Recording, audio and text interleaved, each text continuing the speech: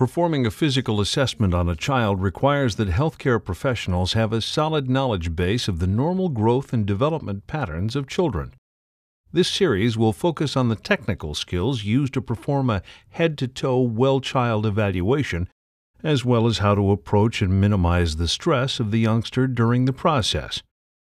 This program begins with a brief discussion of developmental issues to be considered when performing a physical examination of a child. Next, setting the stage for the evaluation and getting the history are described. The techniques used by a provider to perform the assessment are then defined. Finally, the initial phases of the evaluation process, including looking at the child's general appearance, checking his growth patterns, and taking his vital signs, are explained and illustrated.